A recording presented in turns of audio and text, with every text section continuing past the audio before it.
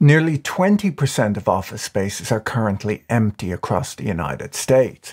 This is higher than the vacancy rate during the 2008 global financial crisis, and it's worse in places like San Francisco and downtown Los Angeles, where more than a quarter of offices are empty.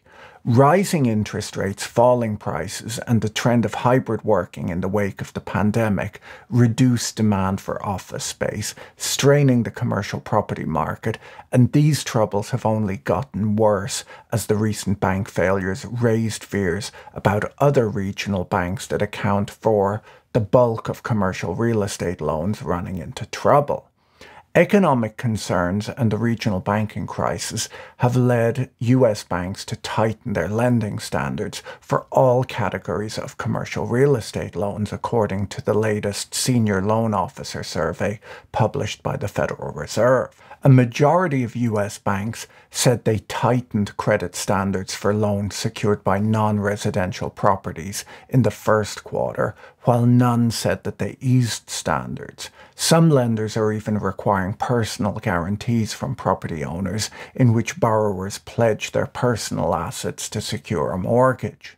The extent to which these more restrictive lending practices prevent existing borrowers from refinancing commercial real estate loans still remains to be seen. If companies continue to give up their leases, and if demand for office space remains as slow as it has been, office landlords will struggle to collect enough rent to keep up with mortgage payments to pay off commercial loans. A lot of these loans are coming due in the next year, and many building owners need to refinance their debts at a time when low occupancy has eroded building values, interest rates have gone up, and banks have become significantly more reluctant to lend.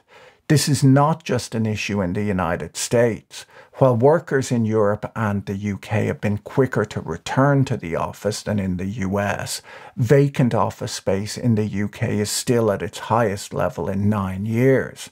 The amount of empty office space having climbed steadily since the start of the pandemic in March 2020. Swedish office landlord Castellum had to issue additional shares and has divested some of its properties to reduce its loan-to-value ratio from 44% to 38%. SBB, one of Sweden's biggest landlords, abandoned an equity capital raise, cancelled its dividend, and is now selling off assets to reduce its loan-to-value ratio from 47%. German residential landlords are expected to make their own cash calls in the near future. Earlier this month in the UK, St James's Place Property Fund sold 141 Wardour Street, an ageing Art Deco block in London Soho, for £39 million, which is 30% below what they paid to buy the property back in 2018. British Land, one of the UK's largest landlords, announced on Wednesday that property values had fallen 12.3% in the first quarter of 2023. Valuations for offices and factories have fallen almost as much over the last year as the 20-month price decline that began in September 2007. So overall, things are not great for landlords. Before we dig into the implications for real estate investors, banks, and governments, let me tell you quickly about today's video sponsor, Babbel, one of the top language learning apps in the world. Its intuitive lessons help you learn a language through real-life conversations. I'm taking a trip to Spain this summer and have been using Babbel to learn enough Spanish to get by. Aprendo Español.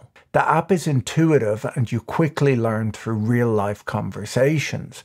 Learning a new language can be great for your career and social life, but it can take a lot of time. Babbel designed lessons to be just 10 minutes long, and you should be able to have basic conversations after just 3 weeks.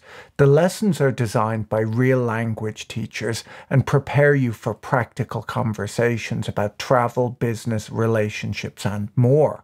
Spring is a time to refocus, clear out the cobwebs, and make moves to become your best self. If learning a new language has always been a goal, now's the perfect time to make it into reality. Get 60% off on your subscription with a 20-day money-back guarantee by clicking on the link in the description below. Let me know in the comment section what language you'd like to learn and wish me luck with my Spanish.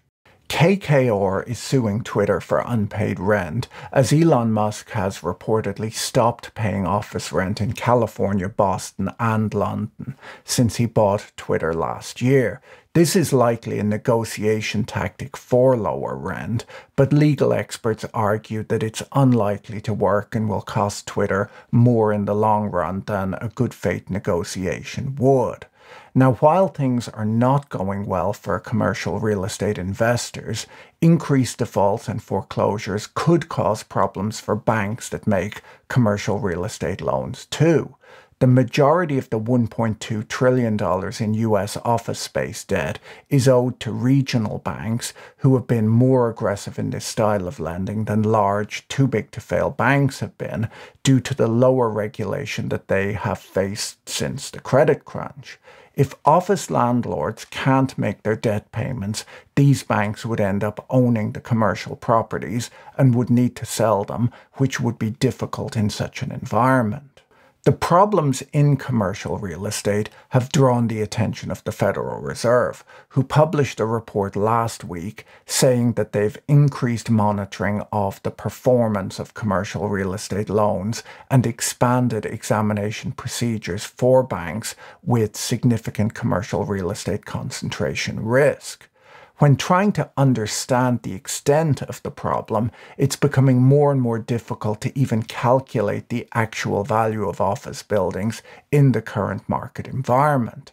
Investors are looking at things like office badge swipes and cell phone usage in business districts to get a better understanding of how much office buildings are being used and what the demand for office space will be going forward.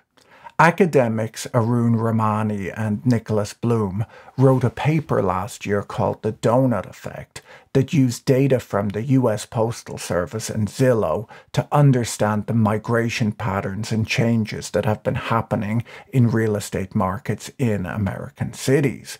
They found that in large US cities, real estate demand shifted from central business districts to lower density suburbs and exurbs, which gave them their paper title, The Donut Effect, which reflects the hollowing out of city centres and the growth of suburban outer rings, which appears to be happening. They found sizable donuts in large cities, smaller donuts in mid-sized cities, and no real changes in small cities on average. Interestingly, the opposite appears to be happening in the United Kingdom, where in London's West End, vacancy rates are as low as 3%, with even less space being available in high-end modern buildings. Further out-of-town locations and older buildings, on the other hand, are struggling, and this may relate to the public transportation system in the UK and how it differs between European cities and American cities. The rising office vacancies in big American cities are already changing the ecosystems of downtown city centres. Stores, restaurants, dry cleaners and convenience stores that depend on heavy 5-day-a-week foot traffic are struggling to survive. For public transportation systems in donut effect cities, fewer commuters are leading to budget deficits and massive projected shortfalls. For local governments, high office vacancies will mean a drop in property tax revenues, which will burn a hole in city finances. So it's not just real estate investors that are taking a hit. So should we expect to see financial contagion, where the problems in commercial real estate lead to problems at banks, which then lead to another credit crunch? Well, maybe not, according to Barclays. The economics team at Barclays argued in a note last month that the worst fears of economic contagion from a collapse in office property valuations might be overdone. They point out that office real estate, where the problems are most concentrated, makes up around 25% of the US commercial real estate market. So the problem for banks is maybe not as big as many people think. They additionally highlight that office loans and office leases are long-term contracts, so there's a long chain of events that has to occur before the popularity of working from home causes widespread default on office loans that then hits banks. The team at Barclays point out that office availability, a statistic that measures how much space is vacant combined with how much space will open up in coming months, hasn't climbed too dramatically. This is partially because there was a slowdown in the construction of new office buildings once the pandemic began. Looking at this statistic, things don't look as bad as they look when just considering vacancies. The Barclays note points out that office landlords run into problems when a large percentage of their leases roll over and the tenants don't renew, or when an office loan is maturing and is either not being extended by the lender or is being extended at a much higher interest rate. The worst situation is when both happen at once.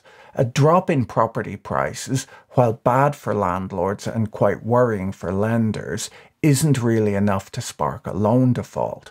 Commercial real estate borrowers will usually hold on to a property that continues to bring in enough rent to cover the loan payments, even if the property value has declined significantly. This makes sense as there's upside optionality. Even if all equity is eroded, as long as the cash flow is positive or break even, the landlord will hang on with the hope that there's a recovery on the way.